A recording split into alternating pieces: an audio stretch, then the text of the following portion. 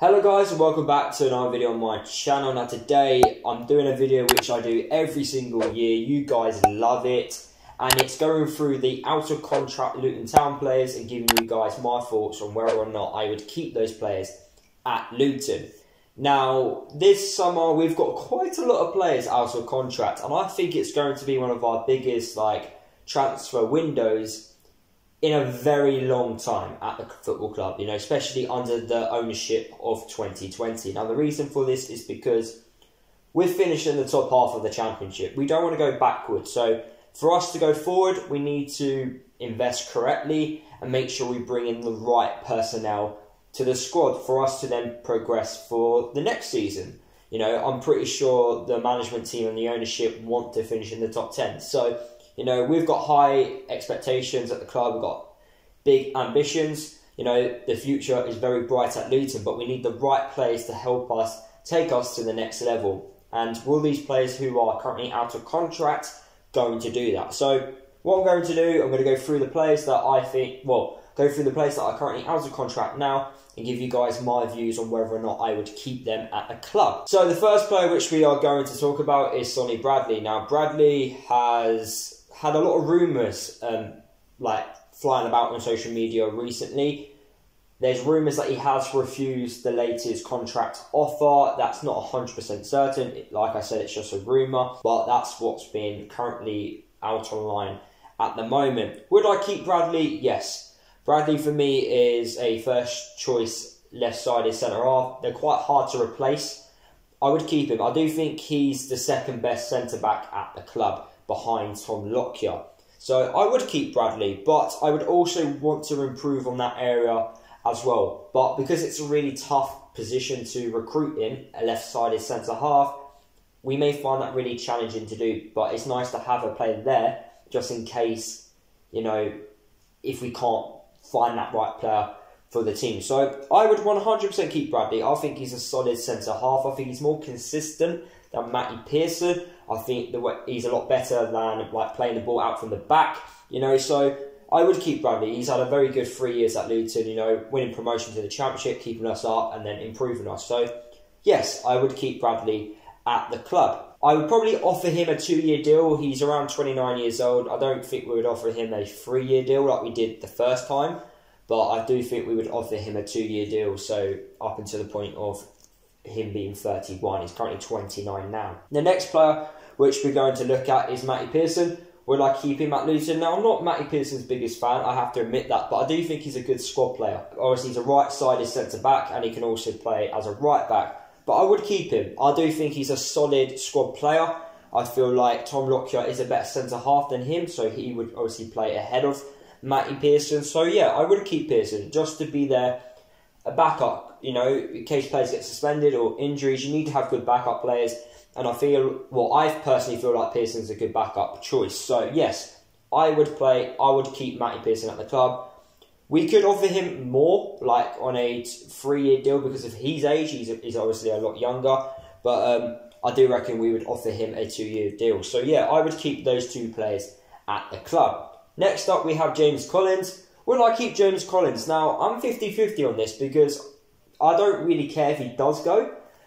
Although he's had a very successful time at Luton, and don't get me wrong, I highly praise him for that. All those goals in League 2, League 1, even some of the goals in the Championship, they've helped us, But I don't think he can get to that next level. I think we've got the finished product with James Collins. I can't see him scoring 20 goals a season in the Championship. That's just my opinion. So if we were to release him, I wouldn't be too disappointed. I don't think he would go to a better club. I don't think a better club would go in for him. The reason for that is because of his technical ability. I don't think it's the best. And as we've seen so far this season, throughout of this season, he misses a lot of big chances. So I can't. In a real world, I don't know if we would offer him a big deal. I do have a feeling that we would offer him a 2-year deal, but I'm not really too bothered if he goes. I do feel like we could replace him with a young, hungry striker like we did with Adebayo. I do feel like we can find another one anyway. And plus, we're going to have to look for another striker, because as I will mention later on in the video, the likes of Danny Hilton, Elliot Lee, will they stay at the club? So I'm 50-50 on Collins, but I'm not too bothered if he goes or if he stays. Next up we have is George Moncur. Now, I would keep Moncur at the club. Moncur for me is a big game player. I feel like set pieces, he's vital at. Free kicks, he's deadly. The problem with Moncur is he can't last 90 minutes. You get a good hour out of him, or you get him really good when he comes off the bench. That's what you get with George Moncur. You don't get a 90-minute player, and that's a little problem which I've noticed since we've signed him at the club. Nathan Jones doesn't really like to play him that often. We've seen it plenty of times this season. He has spells in and out of the side, and I do think it's because he doesn't offer that defensive side of his game. Although that has improved this season, can it improve more in future seasons? I'm not too sure, but I feel like because he can't last 90 minutes and the defensive side of his game isn't the best, I don't know if the club would offer him a new deal. Me, I would, because I do think he's better defensively than Luwalawa, but I'm not too sure if we would keep him. But for me, I would give him a 2-year deal. I feel like he's a good squad player. Definitely someone who can cause problems, especially at this level. Next up we have is Martin Craney. Now, I do think we will release Martin Craney.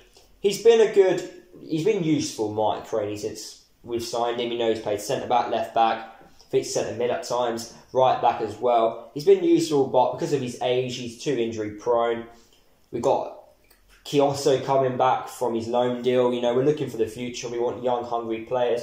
Craney's not going to take us to the next level. Now he's towards the end of his career. So I do think Martin Craney will get released at the club. Right, so next up we have is Dan Potts. Now, Dan Potts, for me, his heading ability is one of the best in the team. Going forward, he's dangerous from set pieces. Defending them, he's quite good as well. But what lets him down is he's too injury prone. And I don't know if we will keep him. I really don't. I think Cal Naismith defensively is a lot better than Potts, and I do think Naismith is a lot better going forward than Dan Potts. So I just can't see Potts staying at the club, if I'm being honest. I feel like we'll find someone a lot younger than Potts who has a much better future. So I wouldn't be too disappointed to see Potts go. I think he's had he's been very successful, obviously, at Luton, with the 2 back-to-back promotions. However, I just don't see Potts taking Luton to the next level. Great in the air, but he gets too many injuries and that lets him down too much. So, yeah, I don't think I would offer Potts a new deal. Next up we have is Tunnicliffe. I think everyone on the channel has heard my views on Tunnicliffe throughout the last 2 years. And let's just say I don't think he's done enough. Yeah, at some points during this season, he had a good spell, but that doesn't warrant a new deal in my opinion. I think if you look at Tunnicliffe's career, he's pretty much gone downhill. He hasn't really progressed at any point, from the likes of being at Manchester United. It's just slowly going down, it's declining. I can see him going to a newly promoted Championship side or going to a top League One side. I just can't see him staying at Luton. He's good on the ball, don't get me wrong, he's a good passer, good technical ability, but I do think we'll find someone better than him. So, yeah, I can't see Tunnicliffe staying at the club. He would be a good squad player, but it depends if Tunnicliffe wants to be a squad player. But I'm not a fan, let's just say that, and I don't think we'll see him at Luton, and I wouldn't keep him at the club. Next up we have is Luwalawa. Now, I wouldn't keep Luwalawa. For me, in front of goal, he isn't clinical enough. He isn't consistent enough. I also think he has the same problems with Dan Potts, where he gets injuries quite often. And he's also very similar to George Moncur. He's not a 90-minute player. He struggles. I personally feel like he does struggle with 90 minutes. And also the defensive side of his game, I don't think he's the best at either. So I can't see us keeping Luwalawa. I think he's at that age now. He's a quite high earner as well. So, yeah, I just can't see Luton keeping him at the club. He doesn't offer enough going forward. He's dangerous, don't get me wrong. But in front of goal, we need him to do more goals and more assists. And since being in the Championship, he hasn't really done that. You know, obviously in League One, he was very good at doing it. But I think that's maybe just his level. You know, in League One, that's where he gets his goals. That's where he finds his feet. Just not in the Championship. I just don't see him scoring.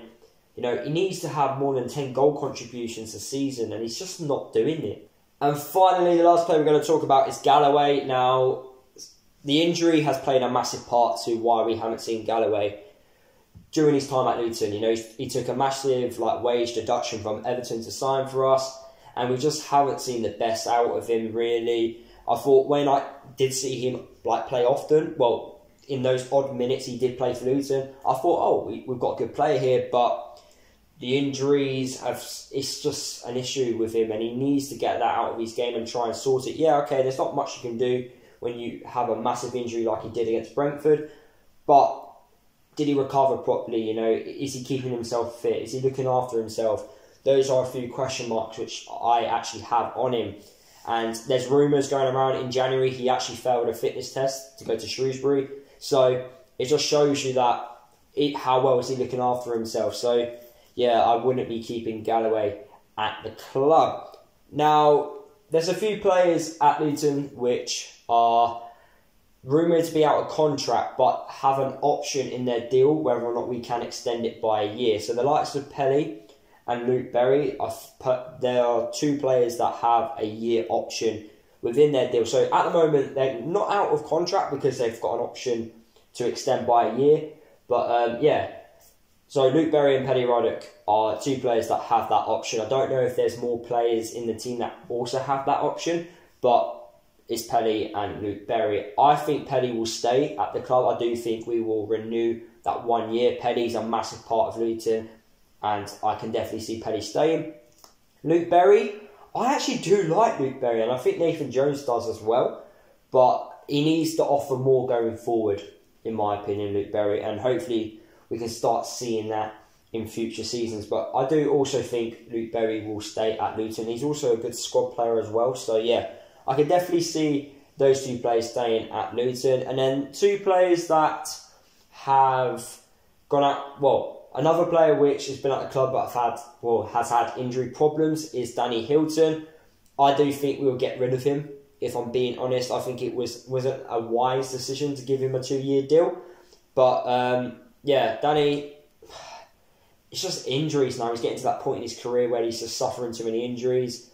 He isn't really, well, he hasn't scored in the Championship yet, so I can't see Danny staying. He had a good time in League 2, and in League 1 he struggled a little bit.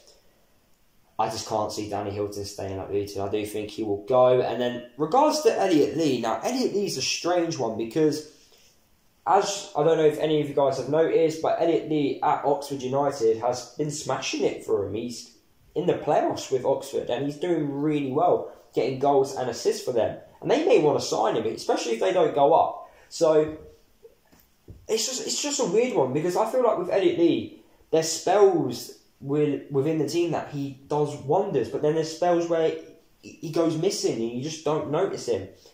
He's really hard to work out as a player, Elliot Lee, but yeah, I don't think we'll keep Elliot Lee at the club, if I'm being honest. So the players that I would keep at Luton are Bradley, Pearson and Moncur.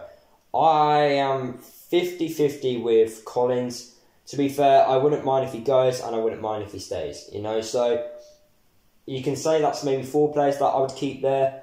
I think we'll release Craney, Potts, Tunnicliffe, Lualua and Galloway. So that's 5 players which I do think will go. And also I do think the likes of Hilton will go and also Elliot Lee. So you're looking at around 6 to 7 players that I do think will leave Luton this summer. So there you have it, guys. Those are the players that I would keep at Luton for next season. Let me know down below in the comment section of this video, who would you keep at the club, and let me know why. Subscribe to the channel if you are new. Don't forget to drop a like on the video if you obviously did enjoy it. Don't forget to follow me across all my social media as well if you haven't done already. And I'll see you guys in the next video.